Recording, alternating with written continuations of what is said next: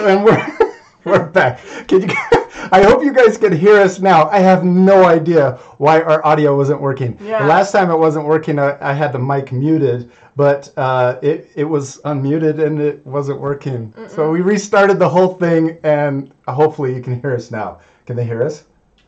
Let's see. Well, we'll give it a second to make sure. Can you hear them? Can you hear?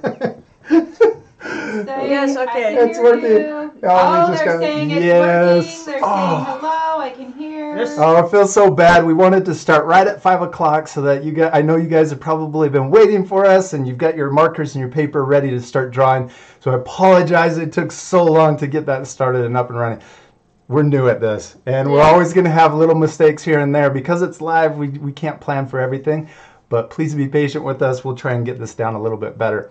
All right, so we're ready to start, right? Yeah. But before we start drawing, we wanted to spotlight one of our awesome art friends, Isabella. Check out her drawing, dude. What did she draw? She did a scorpion. She drew a scorpion, and I love it. I love how well she colored the whole paper. She filled in the background. She added a giant sun in the corner and a cool little tree. What did she draw on the very top of the scorpion? Can you tell? A bow. A bow, yeah. She added a cute little bow to her scorpion. It's one of my favorites. So congratulations, Isabella, on being our spotlight for this lesson. Now, what are we drawing today? We're drawing a chinchilla. Yeah, we're going to draw a really cute chinchilla. Hope you're excited and you got your art supplies ready. We're going to use a marker, some paper, and colored Colorings. colored pencils. Colorings. Colorings. Now we're going to use light gray or just a regular gray, a dark gray, and also a pink. You ready to get started? Yeah. Got your marker ready? Yeah. All right. If we ever go too fast, what can our friends do? Pause the video. Yeah, you guys can always pause the video. Even when we're live, you can pause it and rewind it if you need to. All right, let's get started. The first step is we're going to draw our chinchilla's eye in the top left of our paper. So right about here, we're going to draw a circle, and it's about this size. Chinchillas have huge... Whoops, sorry, I drew on you. Right about here, they have massive, big, cute little eyes. Good job. All right, now we're going to add a light reflection in his eye. We're going to draw a smaller circle in the top right.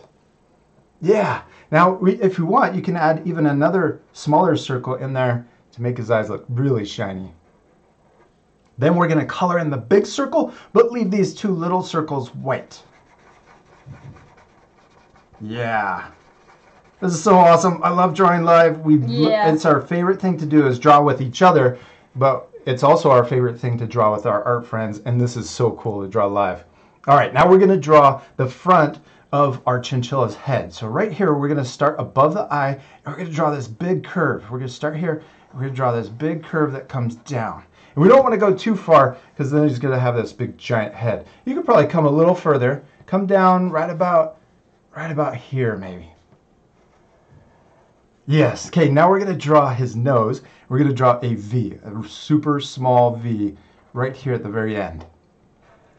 That's his cute little nose. And then we're coming out of the V, we're going to turn it into a Y shape. We're going to draw, look at this, kind of a U shape. Yeah. Yeah. Now, let's finish. So this line that comes down here, let's finish this into his mouth, into that letter U. And then that's kind of the end of his nose. Isn't that a simple way? Yeah. To draw Chinchilla's face. And we're going to draw his chubby cheeks. We're going to draw another line that comes out right here and back. Chinchillas are these crazy animals. If you've never seen them before, they look like a cross between a rabbit and a giant mouse. Yeah, they look like giant mice. Now, let's draw the top of our chinchilla's head. So right here, we're going to draw a curve that comes back.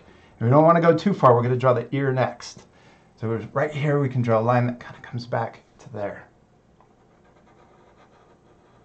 Perfect. Yeah. Now let's draw their ears. And they have these big, huge ears. So we're going to draw this line. So we're going to start inside of his head. We're going to come out, around, and then back in. Yeah. Now let's draw the inside of his ear. We're going to draw a shape that comes from the inside. It comes inside and then down. So starts on the outside, comes in and then down. Then we're going to curve back around and connect to the other side. I know you guys are leaving a lot of comments. It's so cool to see all of these comments. It's difficult for us to get to them while we're drawing. So towards the end, when we're coloring our chinchilla, we'll try to make sure to answer a lot of your questions and some of your comments. All right, let's keep going. We're going to draw the other ear so that he looks 3D. We're going to draw a line that comes out of the front of his head, and we don't want to go too much higher than the other ear. Yeah, and then we're going to curve back down. And it looks different because this ear is turned to the side. I like how your ear curls, right? Yeah. Oh yeah. It's cute. I like it. It's perfect. All right, now let's draw his chest or his neck. It's going to come out of his mouth right here. We're just going to draw a short line coming down. And they also stand. Sometimes they look like they're standing like kangaroos. So we're going to draw their chubby front arms. We're going to draw a U, letter U. And then we're going to draw another U, but it's going to be longer, and it's going to come out of this one. So we're going to come down and then back in. There's this first little arm. Now let's draw a second arm. We're going to draw this shape, but we're only drawing part of it because it's behind the first one. Yeah, and then let's finish and draw. It's almost like a letter J. And we're using overlapping to make him look 3D. Good job, man. Now let's draw a couple lines for his fingers. I'm just going to draw 2 little lines right here on the end and maybe just one on the other hand. All right, now let's draw his belly. We're going to draw a chubby little belly, and it's just a short little curve that comes out. So we want to pretend like his neck is going behind his arm and then coming out the bottom.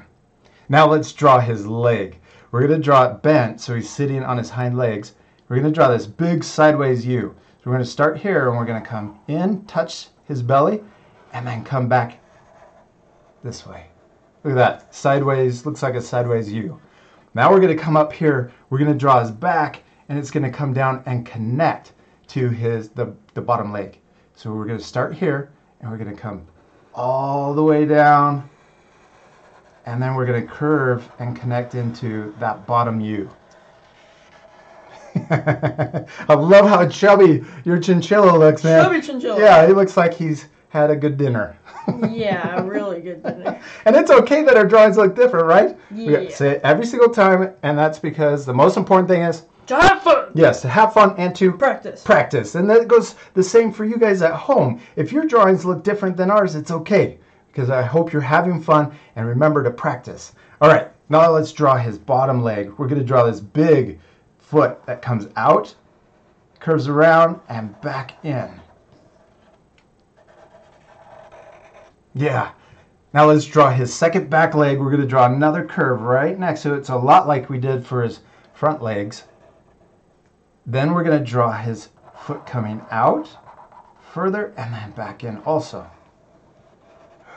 Cool. All right, now let's draw his little toes. We're going to draw curved lines. I'm going to draw 2 up towards the front, and then you can draw another one back here. They kind of have these small little toes on the back. And then you can add 2 here or 1 if you only have room for 1. And we did it. Okay, he's missing one last thing. What is it? It's tail. Yeah, his tail. So we're we're kind of running out of room. You have plenty of room. We're going to start right here. We're going to draw a zigzag line, and as we draw that zigzag line, we're going to curve up. It looks like a curved lightning bolt. Yeah. Good. Now we're going to draw a big zigzag line coming back, and look at this. I'm going to go off the page. That's okay, because I want to draw a bushy tail. So you have plenty of room. Just keep going. I'm going to imagine it going off the page, coming back, and then connecting into the bottom. All right, I said we were missing one last thing, but we're still missing his whiskers. So let's draw a short one, curving down, and we're going to draw a longer one, and then another short one. And then we can draw 3 more on the other cheek. On his right side, we're going to draw a curve, and we could draw a longer one, and then a short one. And we did it, man. Good job. Your chinchilla looks perfect. I love it. Now, we still need to color him, right? Yes. Okay, so we're first going to start with our gray colored pencil. So we have our gray colored pencil. It's just a regular gray. And then we also have this darker gray. It probably looks black on your screen. But we're first going to start with the gray. And we want to draw short. We're going to go back and forth with short strokes. So watch this. I'm going to start right here on his forehead. And I'm going to go back and forth. And that's because chinchillas have short fur. Yeah. So if you do really long, yeah, if you do really long strokes, then your chinchilla will look like it has super long hair. And we're going to do that on the tail. But for his head, now we're going to go up and we're going to do a little bit more. And we'll just keep going all the way around. And watch this. Look at this. I'm turning the strokes so that they match the outside shape of the head. Is that cool? And then the fur looks like it's going around his head. Yeah. I gotta ask you some other questions. Yeah.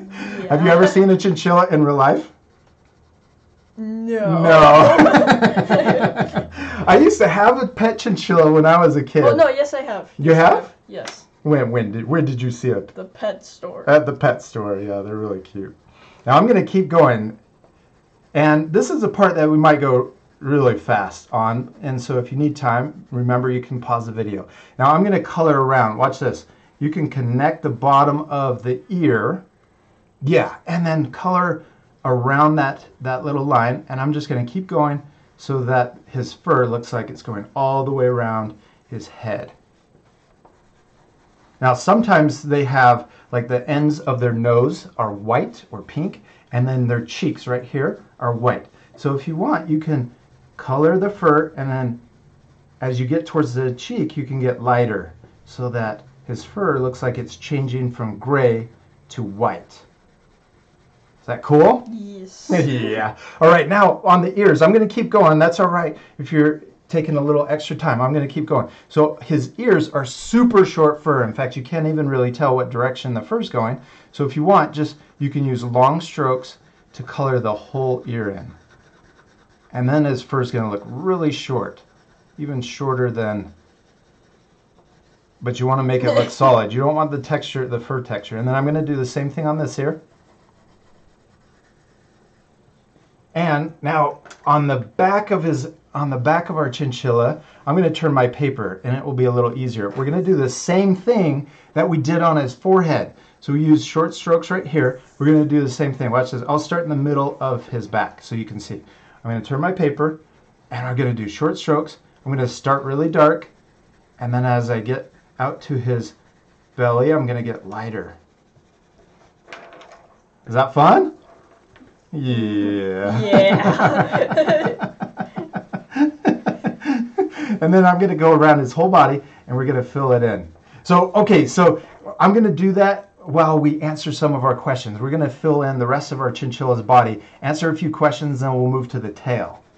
Mrs. Hubbs is off camera, and she's reading your comments. Is there anything cool we can answer?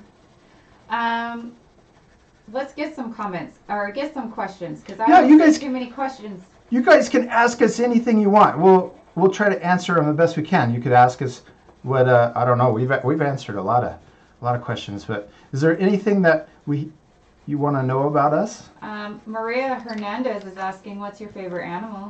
Oh, favorite animal is a cheetah. Mine's probably a cheetah. What? You can't steal Cheetah, my okay, favorite cheetah animal? or a Also like or a monkeys. snake. A snake? You like Any snakes? snake, I like cobra. Really? Yeah. I didn't know that. I didn't know you like snakes. Like a cobra. I like monkeys too. Monkeys are probably my second favorite. But Monkeys are awesome. Cheetahs are, oh my gosh, they're so cool. I love watching those nature videos. So as I'm coloring in the chinchilla, I'm turning my paper, and that makes it a little easier so that you don't have to try and twist your wrist or get uncomfortable to fill it in. So I'm going all the way around and filling in the body. So here's another question. Killer Pony 256 says, how long have you been doing your channel for? How long has it been? 5 years, maybe. Yeah, 5 years probably. We get that question a lot. I think it's been 5 years. The first time, Closer to 6. 6 years. Yeah, we're probably working on 6. All right, now right here, I'm going to color in his arms, just a lot like how we colored in his ears. So I'm going to color that in solid. Now, I do want to say that we did get a donation from Mitchell's Toys and Games. Oh, cool. He was telling us we had no sound. Oh, he helped us out when we first got when we first started. We didn't have any sound, so he donated, and then we were able to see. We saw his comment right away. Well, we appreciate that. Well, I said he, but it could be a girl too. Okay. Anna Six Cat says, "Where did you come up with your YouTube channel name?"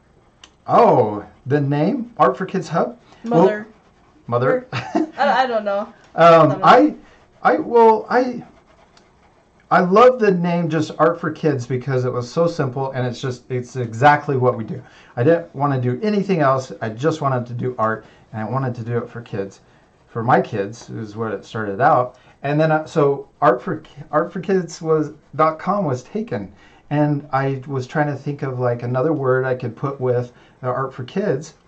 And hub means like the center or like the base or like it's where you go if you need art for kids. So I thought it just sounded really cool. And the URL was available. So that was a big plus. I was able to register it. So I know that was probably a boring answer, but that's how we came up with it.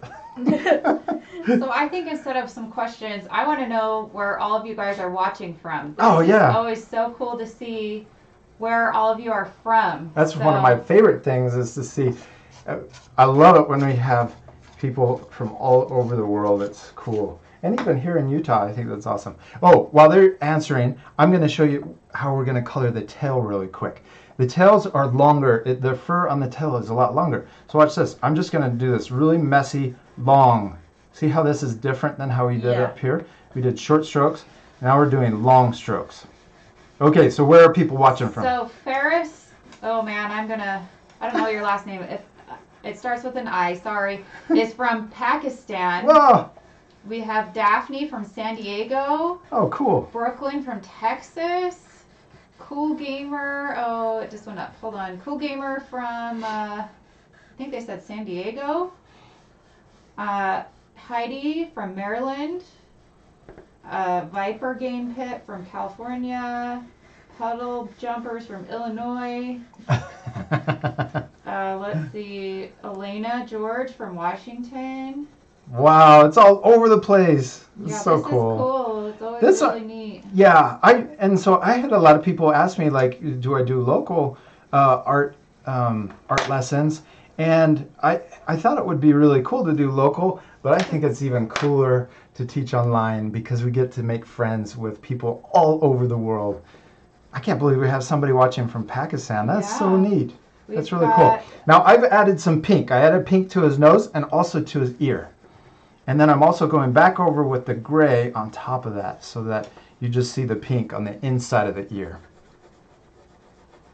We've got Karma, pull-ups from New York. Whoa, that's awesome. Oh, New Zealand. Who's from New Zealand? No way. Somebody's from New Zealand. That's no way. All right, Jack. Oh, you're still working on filling it in. Keep going. Keep going. I'm going to switch to my dark gray, and I'm going to add a darker layer on his back because usually their fur gets darker around the back, but it's lighter on the front. So I'm going to repeat the same step, but I'm using this dark gray, and I'm going to layer on top. Now, if you don't have gray, you can use black. Dark gray, you can use black, but just press even lighter. Don't press very hard so that it turns black. So I'm just going to do these short strokes on top, and look at that. It looks like his back is round and 3D. He looks so furry. I love it. All right. Any other questions? You know, I know it's different times everywhere, but we're about to eat dinner. At I would 5 love o'clock? to know what everybody's eating for dinner tonight. Yeah. Or what did you eat for or dinner? what if you already ate dinner, what did you or eat? Or maybe it's breakfast time for you. It could be. What did you eat for breakfast? Yeah, or what are we eating for dinner? We're having curry. Yeah, it's one of my favorites too. We're having curry. Oh, with rice. Let's see. Oh, chicken and rice from Wolf Lover. Fish sticks, Mickey Harris. Pizza. Pizza. From Palamoa Ricardo. Lasagna pizza. from Kid Slams Art. Oh, this all looks good. I'm so hungry right now. Okay, we're almost done, Mrs. Hubbs. I know she's really hungry. I'm hungry too. I'm starving. Well, we're gonna do these at different times each day, and we wanted to just see if 5 o'clock was a good time for everyone. So let us know when would work best for you guys, and it's really just gonna be kind of whenever each day. So be sure to subscribe. If you haven't subscribed already, make sure you subscribe so that you get those notifications and you don't miss our next live stream. So I'm adding the shading all over, and you can even add it up here on the ear. Look at this. I'm going to start dark on the ear, and then I'm going to get lighter as I get towards the front, and that makes his ear look more round. Jack, you're doing such a good job, man. I know I'm going really fast. You want to color in his... Oh, wow. Yeah, color his legs in solid, his front legs, also his back legs. And I want to know if there's anybody that has a pet chinchilla or ever had one. That would be cool to know. Also, leave a comment. Tell us what animal you think we should draw next. We always love getting your ideas on what you want to draw next. Also, be sure to go to our YouTube channel and do a search and make sure that we haven't done it already. Because you may be waiting around for us to draw something, and we might have already drawn it. And you could be following along and doing that lesson even today if you find it. All right, so I'm adding some darkness to his tail also. And sometimes we want a smooth texture, and so we'll go back over with the first color and smooth it out. But because he's furry, we want to leave that texture and make him look really soft. Oh, I'm almost done. Are you close? Close. Yeah, you're adding the tail in. It's looking really cool. All right, I'm going to add some shading up here on his arms and also down here on his legs. I'm going to add a little shadow on his foot, his bottom foot. Oh, it's so much fun. I love doing this. Yeah. Shading is one of my favorite things to do when we're drawing because I think it really makes, I mean, if you could go back and look at our drawing before we started coloring, it looked pretty cool, but now it looks awesome all colored in. And we got our little sweeper. Can't forget to do that. We're going to sweep your drawing. And now, all right, your drawing is looking almost done. We got to do one last thing. Right here on the front of his eye, we're going to draw a little tear duct that comes out and back in. And we can draw a tear duct on the back of his eye also. Look at that. And that just finishes off his eye. Looks really cool. You can, if you want, you could even add his other eye that's back here behind his forehead. Look at that. Draw a little curve that comes out of his forehead. And then color in the bottom part, but leave the top white so it looks like there's a reflection. Looks shiny. And now it looks more 3D. You can see his other eye on the side of his head. Good job. You did awesome. Are you going to add a little more shading? A little more fur texture down at the bottom? There we go. I think we did it. Yeah. Yeah, you did awesome. Jack, give me 5. All right, what was your favorite part? The coloring. The coloring, that's my favorite part. I love the fur texture. And you guys can use that same technique on any animal. Remember to use short strokes if your animal has short fur, and long strokes if you have like the mane around a lion, or like this tail you draw with long strokes to give it that long texture. Yeah. Now, we're not completely finished with this drawing. What are we missing? The background. Yeah, we're missing the background. So we want to challenge you guys to finish your drawing by adding a background. You can draw whatever you want, but a lot like Isabella did with her spotlighted drawing, be sure to add color and something in the background. Maybe you could draw wood chips on the bottom. Yeah. You could draw even a cage, or maybe your chinchilla's out in nature. You could draw trees around it. That'd be really cool. Yeah. And then after you're done, parents, be sure to take a photo of your child's artwork and then post it on Instagram so that we can see it. We want to see how their drawings turn out, right? Yes. And then they should use 2 tags. What's the first tag? At Art for Kids Hub. Yes, that will notify us and let us know that you've posted something. And what's the second one? Hashtag AFKH challenge. Yeah, you have to cheat. That's Yeah. okay. If you use that hashtag AFKH challenge, that'll make it easier for us to be able to find it. So the first one notifies us, tells us that you posted something, and then the second one makes it easy for us to go back and check out all your drawings. And then we'll also pick a lucky art friend and feature theirs and even spotlight it in our next lesson. We hope you guys had a lot of fun following along with us, and we'll see you later, art friends. Goodbye.